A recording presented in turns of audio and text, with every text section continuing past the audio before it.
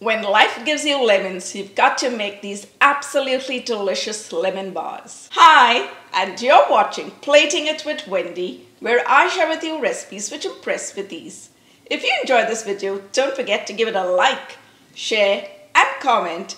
And if you enjoy trying out recipes that turn out right every time, then go ahead, press that subscribe button. And while you're at it, if you hit the bell icon, you'll be the first to get notified every time I upload a new video. Now, let's get started. To get started, you're going to line a 9 by 13 inch baking tray with parchment paper, and you're going to preheat your oven to 350 degrees Fahrenheit or 180 degrees Celsius. And then you're going to sift together 2 cups of all-purpose flour, half a cup of cornstarch. By adding cornstarch, we're going to get a nice crispy biscuit at the bottom. And to sweeten it up, we're going to add 2/3 cup of confectioner's sugar or icing sugar.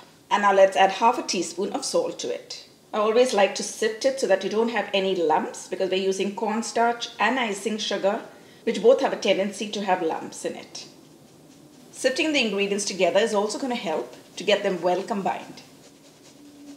And can you see all those lumps over there? So we're going to take our spatula and just break them down. And now to get that lovely flaky buttery biscuit, we're going to go in with 3/4 cup of room temperature unsalted butter. Now using our spatula, we're just going to work the butter into the flour. Now you could do this in a food processor or a stand mixer, but I just prefer doing it by hand with a spatula. Using the back of the spatula, you're going to press the flour into the butter as you go. Now what you're looking for is for it to come together to a wet sand-like texture. And finally, I like to go in with my fingers and make sure that the butter and the flour has got well incorporated. And this is what you're looking for, a wet sand-like texture.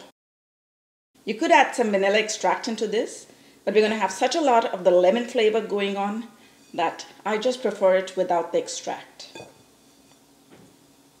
Now we're going to toss this all into our baking tray. And we're going to use the spatula and just distribute it right across the baking tray.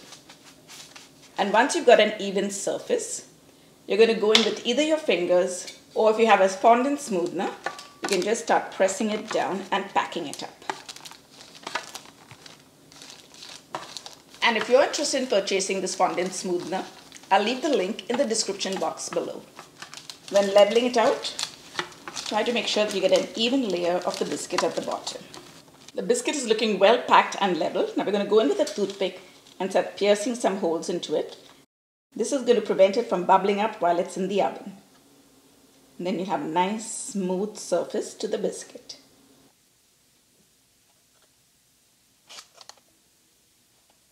This goes into the oven for 20 minutes because we're only going to half bake it. We'll complete baking it once we put the lemon curd on the top. While we have the biscuit base in the oven, let's prep our lemon curd filling. To make the lemon curd, we're going to go in with some lemon zest and lemon juice, of course. So here's a tip. Always zest the lemons before you juice it. When zesting, make sure only to get the top skin and not to get the white portion inside, because that's going to make it a little bitter. We are looking for 2 tablespoons of lemon zest. And it all depends upon the size of the lemons. These are pretty big. I think we'll need to zest about 3 of them. Make sure to wash the lemons before you zest them. The microplane is such a handy tool. It's so useful for zesting lemons, oranges, and even for grating nutmeg. And if you're interested, I will leave the link in the description box below. And we're going to add the lemon zest to 3 cups of sugar. Yeah, the sugar might sound a little bit much, but then it's going to balance off when we add in the lemon juice. Just going to give this a quick whisk. And then we're going to go in with our hands and mix it all together. Now with clean hands, we're going to go in and work the lemon zest with the sugar. This is going to help all the oils from the lemon zest flavor the sugar. And you're going to get that lovely citrus flavor to the sugar. And the sugar is going to turn from a white to a lemon color. Now this is looking just perfect. I'm going to transfer the sugar into a bigger bowl because we've got to add some more ingredients to it. And to that, we're going to add 1 cup of all-purpose flour, a generous pinch of salt, and we're going to whisk it till it gets well combined.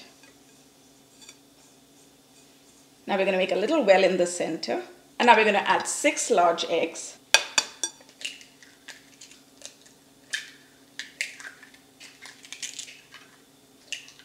And 1 egg yolk. I'm going to whisk this together.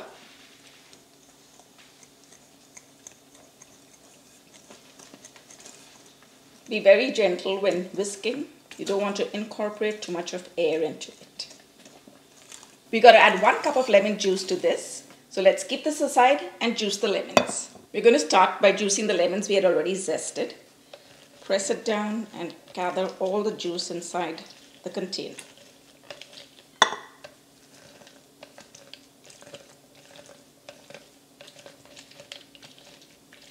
The number of lemons that you need is going to all depend upon the size of the lemon and how soft the lemons are. The softer the lemons, the more juice you're going to get.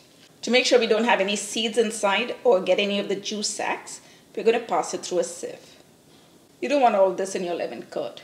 And now gently whisk it and bring it all together.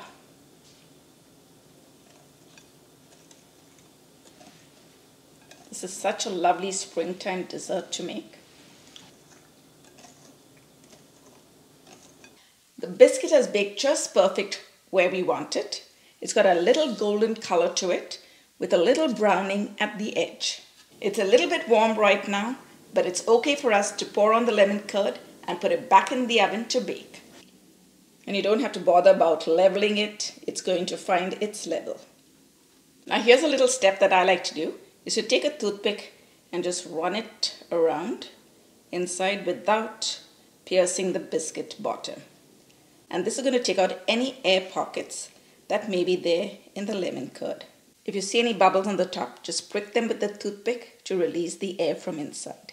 Back into the oven this goes at 350 degrees Fahrenheit or 180 degrees Celsius, and we're going to bake it for about 40 to 45 minutes or until the lemon curd has set. What I like to do is to rotate the baking tray halfway through the baking time. Another tip here is that if you find that the top is browning, but you want that nice pale color, put an aluminum foil on the top and allow it to continue baking. Wow, this has baked just perfectly. Now we're going to allow the lemon bars to cool completely till they come to room temperature. Then we're going to refrigerate them for about 3 to 4 hours before we cut them and then dust them with some confectioner's sugar. It's been about 4 hours since the lemon bars have been in the fridge, so they've had enough time to chill and firm up. Now let's unmold it and cut it. We're going to use these overhangs to release it from the bottom. And it becomes easy when you have these overhangs to pull it up. Just a little pressure and it comes up. And we're going to use these overhangs to lift it up. And there you go. Just going to pull that down very gently. I'm going to go for these 2 sides. So that we get nice clean bars, I always like to cut off the edges. I'm going to use a damp paper towel to just wipe out the edge so we get a clean cut every time. Now we're going to go and cut it into smaller squares. We're going to cut it first down the center, cleaning the edge of the knife once again so we get clean cuts. You can make them as big or as small as you like.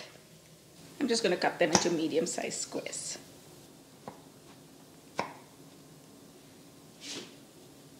And to finish it off, we're going to dust on some confectioner's sugar. The confectioner's sugar, besides giving it that lovely clean finish on the top, is also going to help to balance off the tart that you get from the lemon bars. A point to remember here is that the confectioner's sugar should be dusted on just before you serve it. Otherwise, it's going to get soaked up into the lemon bars and then you're going to have to dust on more. Oh my goodness, look at that. And now you know, it's my favorite time. It's time to give the lemon bars a taste. So come on, let's go ahead and give one a taste. Wow, can you see that?